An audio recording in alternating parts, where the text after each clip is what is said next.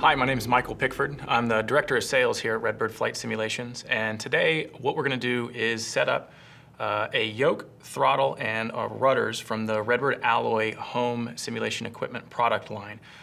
We're setting it up today with Microsoft Flight Simulations 2020 new sim software. There's been a lot of buzz about the software. It looks great, and I've had a lot of fun practicing with it. So let's get started. Okay, so here we are on the main screen for Microsoft Flight Simulator 2020. And what we're gonna do is run through a calibration of the yoke, throttle, and rudders as well. One quick thing I wanted to mention is that we have the TH3 here. It's a single engine, complex throttle quadrant.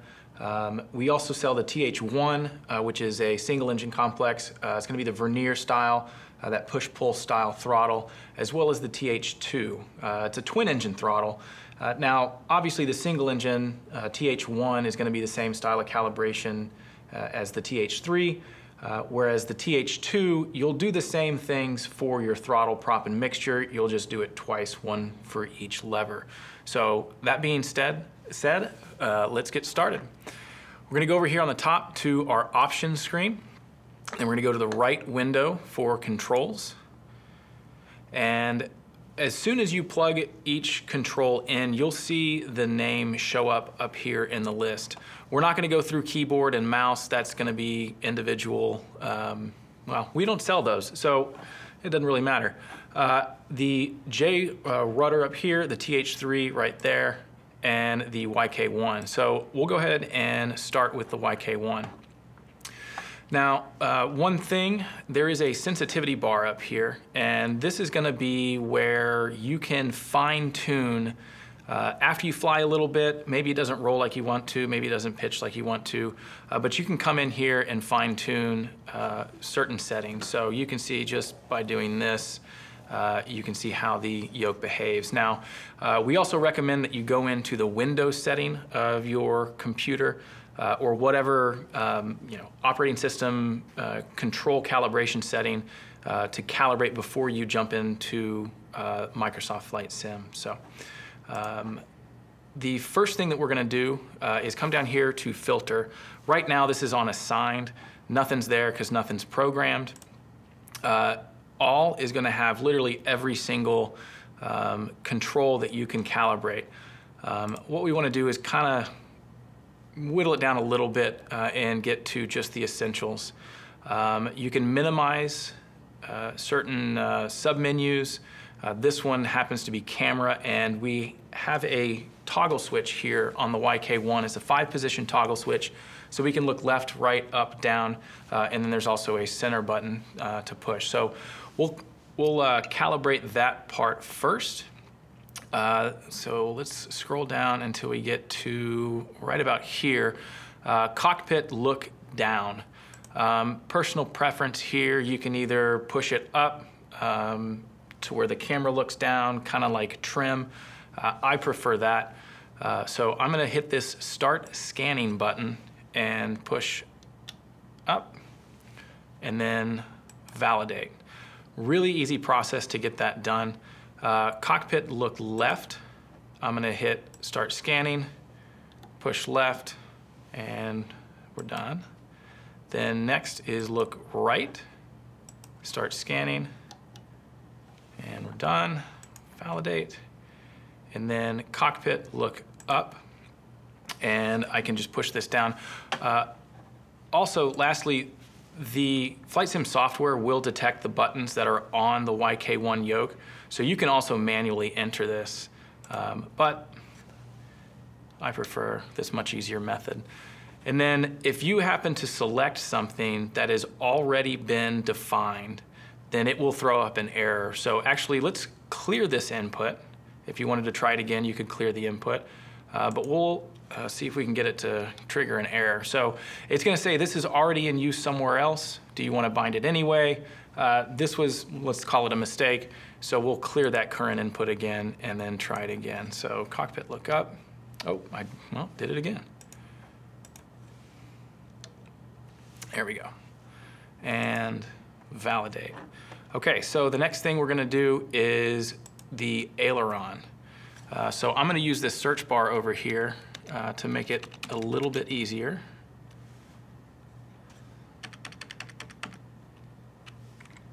Come on, keyboard. A. There we go.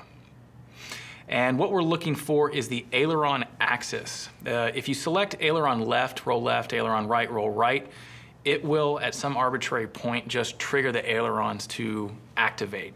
So it's not a very realistic scenario. So we want to define the axis.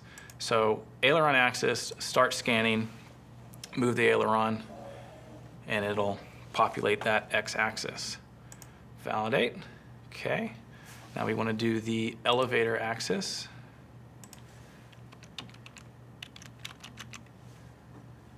Okay, there it is. Exact same thing.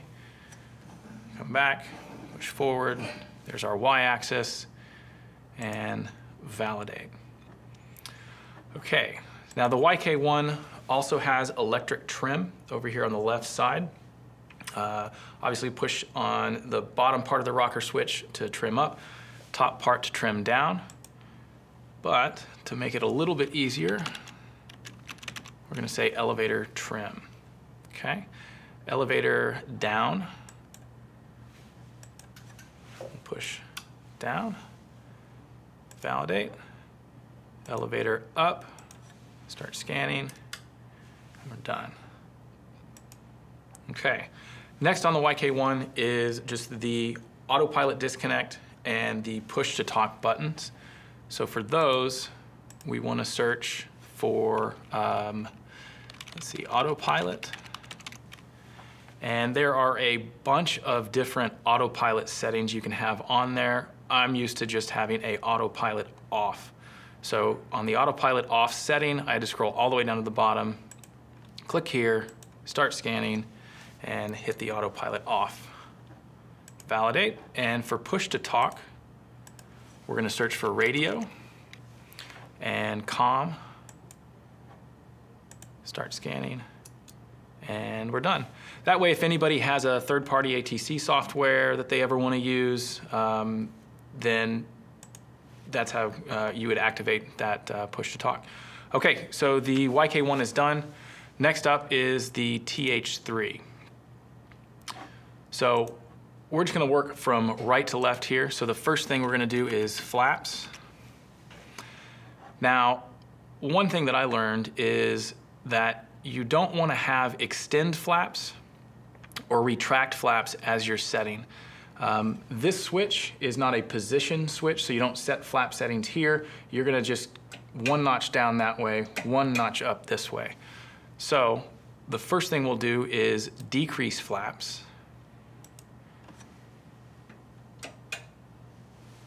And then next, we'll validate that, will be increase flaps. Validate.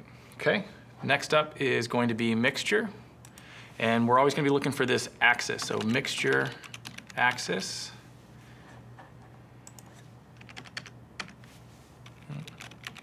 Yeah, that's right.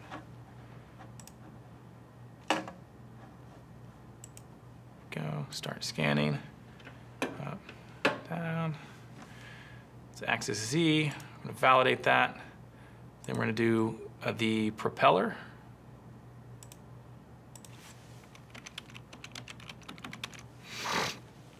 And propeller axis.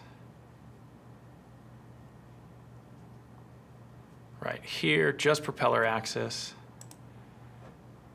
Start scanning. There's your Y.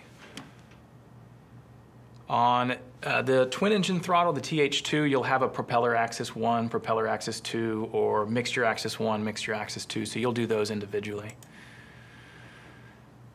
And last will be throttle axis. Here, scan. And there's the X. Validate. Finally, for the throttle quadrants, we have the landing gear.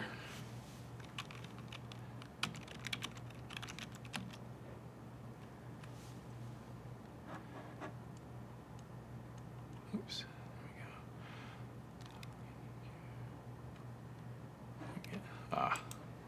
second. Let's try searching for gear. There we go. We'll do gear down. Start scanning. Validate. Gear up. Scanning. And validate.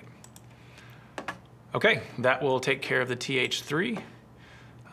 One thing, I didn't do this on the YK1, but you can do another filter here. This is going to show you all of the essentials that you've done on the TH3, or excuse me, all of the assigned things that you've just programmed. So flight control surfaces, we got our flaps, landing gear, we have gear up, gear down, and then power management, we have the mixture, prop, and throttle. Actually, another thing I can show is that you have this bar underneath each of the axes, and that will give you the range of motion. You can see throttle moving down at the bottom, propeller moving as well, and mixture. So just something good to take a look at, make sure everything's working properly. Okay, that'll do it for the TH3. Now we're gonna go into the rudder. We're gonna get this down to just the essentials. And here we are on the brakes. So another thing to note is on the RD1s, there's a potentiometer that will detect how hard you're pressing the brakes. It's not an on-off, and that goes for both. So you want to select the brake axis. Okay, so left brake axis, we're going to start scanning, and it'll populate it there. Validate that.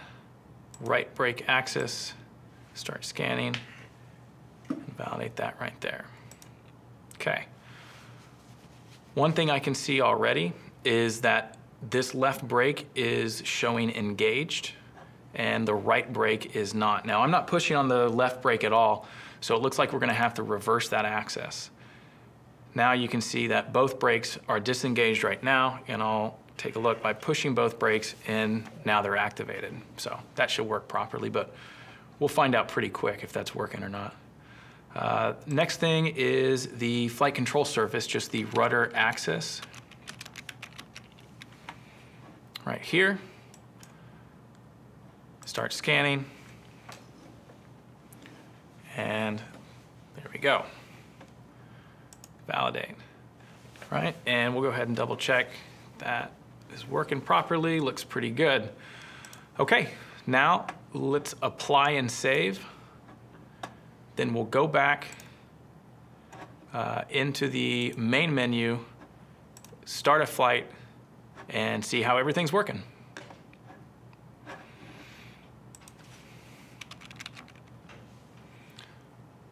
To Austin Bergstrom. And we don't need to make a whole flight plan or anything. All we want to do is take off and make sure we did everything correctly.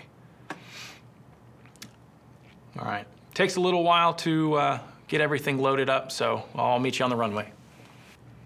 Okay, so here we are on the runway at Austin Bergstrom, and what I want to do right now is just take a look around the cockpit and make sure everything is looking properly, or looking in the right direction. How about that? Okay, so looking down at all the flight controls, take a look at the yoke. That's looking pretty good. Yep. Okay, got our throttle here. That's moving as though it should. Propeller, I can see that moving. Mixture's going well. See our flaps. That is correct, and up we go. Okay, I'm not gonna touch the gear though. The up and down on the hat switch is working well. I can look around, also verify my flight controls are working. Look around, okay. And then won't be able to notice anything with autopilot or push to talk. Let's get this thing centered. Oops. Here, we can also use the mouse to fine tune. And okay, so trim is not right. There's a trim wheel. I'm not sure if y'all can see that or not, but the trim wheel is not moving.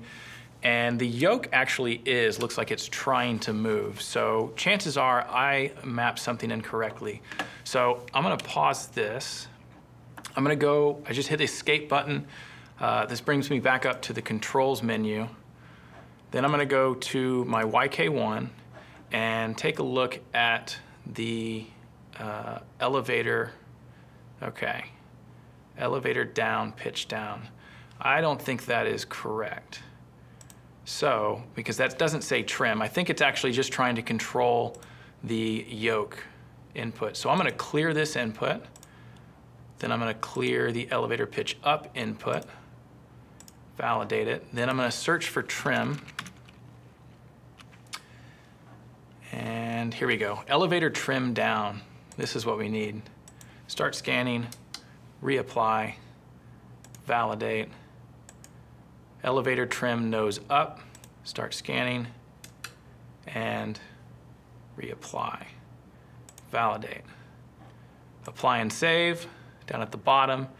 Then we go back to the main menu, right up here, and the resume. So take a look at our trim wheel, and there we go. We got trim. All right, so everything looks good. I'm gonna take out my parking brake, put a notch of flaps in, and bring it to full power.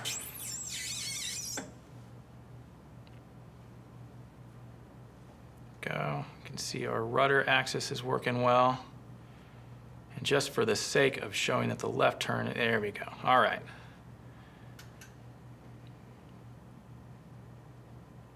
We're in the green. Forgive me, Bonanza pilots, I don't know my V-speeds in your aircraft. All right, it's a little tough to see. I'm gonna use the keyboard. You can actually shift the camera up. You can actually go left or right. We do have a positive rate, so our gear is coming up. I can zoom in. Yeah, I saw a gear message that everything was coming up. Yoke is working pretty well. Airspeed's getting low, push down a little bit. Okay. And we'll also bring our flaps up. And just a little rudder test. Go, right rudder, left rudder, working as intended. Okay, so we just calibrated everything. Again, we use it as a single engine aircraft. If you are, or excuse me, a single engine throttle, if you're flying a single engine aircraft with this, everything should behave as normal. If I was to load a twin engine aircraft, then my throttle, prop, and mixture are going to control both engines at the same time. I can use toggle switch to come down. If I'm flying a twin, I'd be able to grab the left engine throttle control and bring it back, or the mixture bring it back if you wanted to do a simulated engine out or something like that. Then for those of you that have the TH2 throttle, when you're flying, only the left throttle, left prop, and left mixture are going to work for the single engine. The other knobs are just kind of dummy knobs. They won't do anything until you load a twin engine aircraft. So that about does it. I'm just gonna keep on flying here until they turn the camera off. Thank you everybody for watching. I hope you learned a little bit about how our products work with Microsoft Flight Simulator 2020. You can join us at simulators.redbirdflight.com for more information on the Alloy product line, or retail@redbirdflight.com to build a shopping cart and get started flying. If you have any questions, feel free to contact us at info@redbirdflight.com or call us at 512-301-0718. Thanks again, and enjoy the rest of your migration.